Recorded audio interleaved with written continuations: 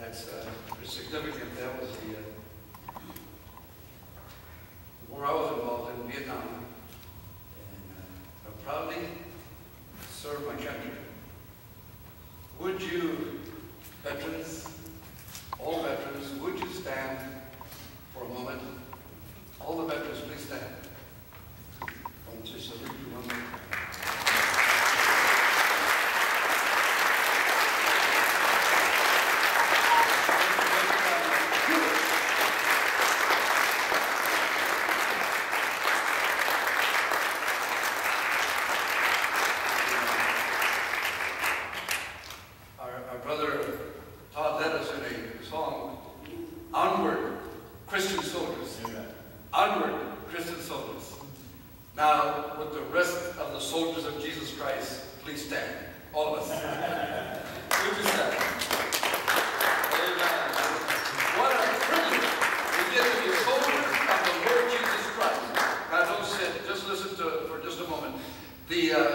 The message is entitled, A Reminder to Contend for the Faith. A Reminder to Contend for Faith.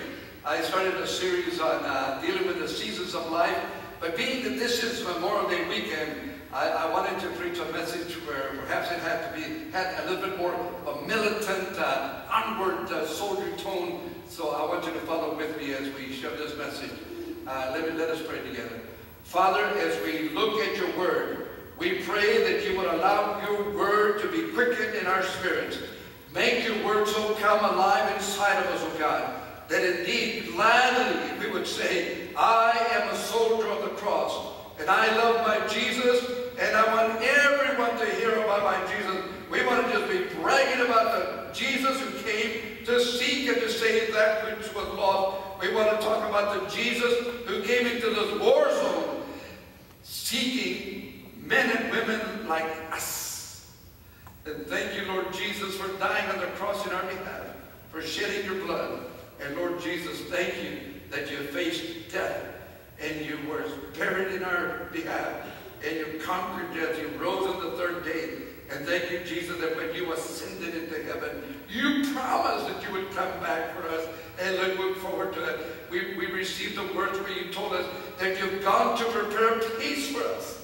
And so that wherever you are, we might be also. We look forward to the day. In the meantime, oh God, put some fire in our bones. Oh, loosen our tongue that we might speak the gospel story. Quicken us, oh God. Even if we're 70 or 80, as my brother Ben mentioned, oh God, would you strengthen our bodies, make those knees that are feeble strong, and God, those arms that are weary, would you give us the strength, oh God, and help us to be of the attitude that I'm going to live until I die. In the name of Jesus we pray. Amen and amen. You may be seated. Amen. And that's what we're going to do, my brothers and sisters. I made up my mind, I am going to live until I die. Amen. I'm going to live until I die. Now look at the scripture on the screen. I felt I had, this is Judah, I felt I had to write. And under inspiration, he writes and urge you. There's an appeal to kind of shepherd you in the right direction, to urge you to contend for the faith that was once for all entrusted to the saints. I pray that you have a message out, and if you don't, I would ask that you raise your hands.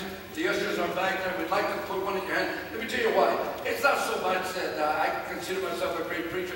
It's just that it's full of the Word of God. And I want you to follow along with me as we look at the living Word of the living God. Okay? So again, I felt I had to write and urge you to contend for the faith that was once for all entrusted to the saints. The word entrusted means that he basically handed it over to us. He is trusting us with this tremendous trust. He's entrusting us the gospel. Now, the faith talks about the gospel, the salvation message that you and I have. It's a message that is all-inclusive, and it's a message that is beyond the description of word. It is just a message of the Lord Jesus Christ. And look at this. It is entrusted to the saints. The question I have before you, who are the saints? Sound a little timid.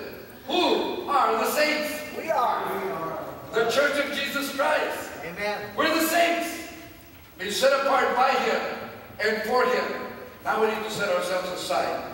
Now the word contend, I basically put in there on purpose. Contend is different than being contentious. To contend means to maintain a value or a principle. To compete. And right now we do have a lot of competition going on for the attention of men and for the hearts and souls of men and women.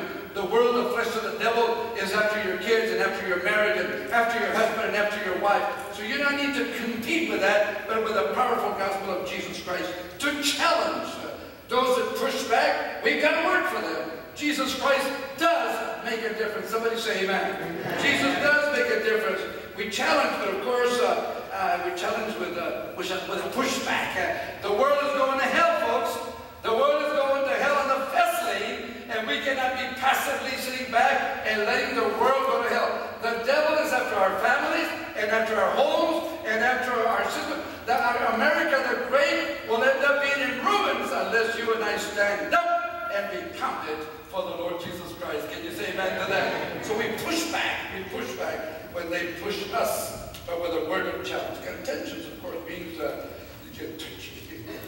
You get touchy about things. You carry your feelings on your sleeve, everything offensive. Oh, don't be so harsh. Don't be so hard. Don't be so crude. Don't tell people about hell. Don't tell people about the devil. You might scare them away. We don't want to scare people. We want people to come to know Jesus Christ. Amen. Controversial. People who are contentious, just controversial. They get wrapped up in so much stuff. They fight about so many things. These are people who will go to bat for the whale and the fish and the air, and they don't care if people are lost and going to hell. Contentious people, controversial, divisive, notorious. They're on the liability column. The people who are contending for the gospel are on the asset column. We're the ones who contribute. It's a church who has established hospitals. It's a church who's built orphanages. It's a church that built tremendous institutions of higher education. It's a church of Jesus Christ. We receive to give, amen? We have been blessed to bless. So would you open your outline with me, please, as we look at a few things together. Now, Jude, a servant of the Lord Jesus Christ. Jude, a servant. By the way, that's next to the last book of the Bible. Jude, a servant of Jesus Christ and a brother of James, verse 1. The word servant is basically in the Greek context as a doulos, someone who is not enslaved against his will, but someone who is given over to service with a glad heart. That's what a doulos, a servant, is. And that's what a Christian ought to be protecting. It is not that we're under obligation, that I have to do it. And better yet, is that I get to do it because God is so good, amen? And God is so good to me. He loves me. So when he says a servant of Jesus Christ, I want you to think of someone who has willingly said to him, here I am. Use me. Use my time. Use my talent. Use my treasure.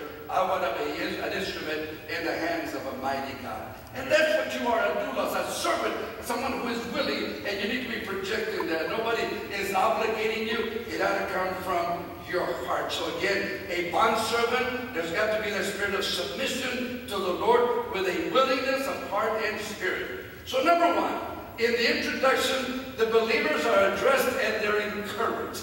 The believers are addressed and they're encouraged. And we decided to have this Memorial Day, Veterans Memorial Day, as an encouragement also. And the soldiers of Jesus Christ are being encouraged. To those who have been called.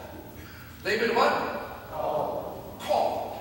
Now this call has a two-sided dimension to it. First of all, there's a call of salvation. I appreciate that. I appreciate that the Jesus who came to seek and to save that which was lost brought me under a time of conviction, when the Holy Spirit allowed me to see light. And I saw the seriousness of my condition, the seriousness of sin, and I saw the danger that my soul was under. And I repented of my sin, and I cried out to him, and he saved me. He called me to salvation. No one comes to him unless they're called to salvation. But after you're called to salvation, you're called to serve. You're called to service. And this is where it really gets beautiful and it gets serious, because now you and I are privileged. The believer is called to serve. He's also not only called, but he's loved. He's loved. And by the way, the word love here has a sanctifying effect. It's like when you marry. When you marry. See, when you marry, you've fallen in love with someone, and in essence what that means is you're setting yourself aside for that person, yes or no? Yes. You're setting yourself aside for that person. That person is setting himself or herself aside for you. So when we are loved by him, that means that you and I are being sanctified by God for him. Now you and I need to set ourselves aside for him. And as a soldier of Jesus Christ, you cannot be effective if you have two lords, two masters, two captains of your salvation. So loved by him, he set me apart from him. Now I love him, so I set myself apart from him. But notice that I was kept by the Lord Jesus Christ. When I read the scriptures I'm very familiar with, I still have to say, wow. That's not Greek, it's just slang. Wow. Because now notice that. I have been loved by God, but guess who's keeping me? The Lord Jesus Christ. He came to live inside the believer, amen? So he came to live inside of me, and now this is, I believe, why Paul could say, and I can say, I can do all things through Christ who strengthens me. Because we're in the hollow of the Lord's hand, amen? Soldiers of Jesus Christ, you are in his hands, and no one can snatch you away. So the next one, not only number one, but notice number two. And I know, excuse me, let me just mention to you that when the matter of calling is when he sets you aside for something beautiful. Now, a call establishes a new perimeter.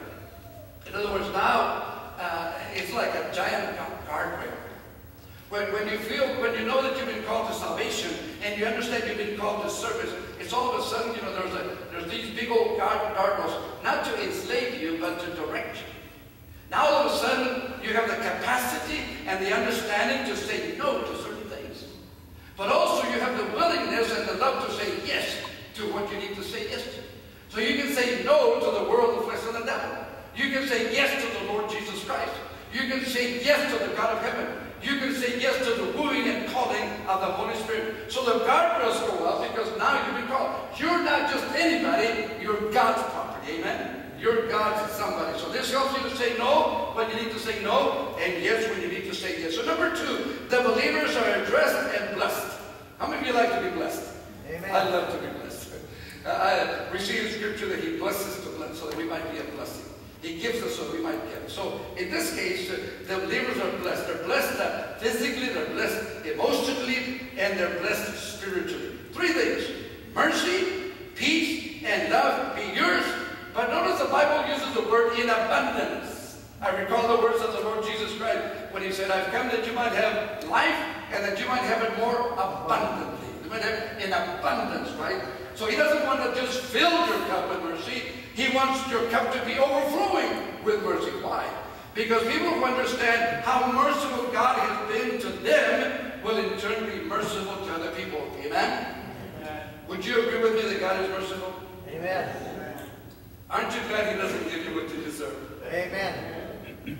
Have you ever heard anybody complain and say, I just wish God would give me what I deserve? Chiquito, you don't know what you're asking. Amen. If God were to give you and to give me what I deserve, what you deserve, woe be unto us. God is merciful, amen. But when you understand that and you bask in that truth, guess what? You're just a nicer person. Amen? Amen. You've been nice to yourself. You look in the mirror, you're not mad at yourself. I am a recipient of God's mercy. If God is merciful towards me, then in turn I am merciful towards other people. But not only mercy, peace. We've talked in this place many times and we've been teaching that God has three types of peace for all people. Not all people enjoy it, but that's the peace that God has for all people. He has spiritual peace that he's offering all mankind. That happens only when you become a believer. The Bible says that we experience the peace of God, Romans 5:1. And then you experience personal peace. Colossians 3:15 talks about the peace of God that surpasses or that governs your mind and your heart. So God wants you to have spiritual peace, then he wants you to have personal peace, and then he wants you to be at peace with your brother and your sister. And he wants that peace inside of you to be in abundance. You know why? Because people who enjoy peace are peaceable. I mean, they just get along with people a little bit better. You get along better with your husband. You get along better with your wife. You get along better with your parents or your children. you're just nice. Amen. You're just nice. Somebody said, be nice. Well, you need the peace of God. Spiritual, personal, and then relational. And then the Bible also talks about love. You know, that love, again, did you already leave me, brother? Okay, amen. Don't leave me yet. Okay. And it talks about the love. Love has to do with that agape of God, that unconditional. Isn't it true that love covers a multitude of sins? Now, why would God love us like that? Well, there's a lot of stuff to cover. Think about your life. Think about my life. Think about all the stuff. So not only does he want you to have mercy in abundance and enjoy peace in abundance, but he wants you to experience his love in abundance. Again, because when you understand that his love has covered a multitude of your sins, guess what? Your love will cover a multitude of other people's sins. Instead of being harsh and critical, instead of being rude and standoffish, you're going to love people. They don't speak your language. Brother Jorge and Brother Dan and I went to a past nationality to an orphanage. And we met so many missionaries there. They were there volunteering from Canada and North America. They were there because they just loved God. And they were filled with so much love. They were loving boys and girls that had been rejected and abandoned by parents. By an adult generation that was too busy or too occupied or maybe victims of circumstances, abandoning children. And here are missionaries. Some of them don't speak a word of Spanish. And yet, because of the communicating with love, they were loving on those children and caring for them. That's the kind of love God wants all of us to have. And he says, in abundance. Can you imagine?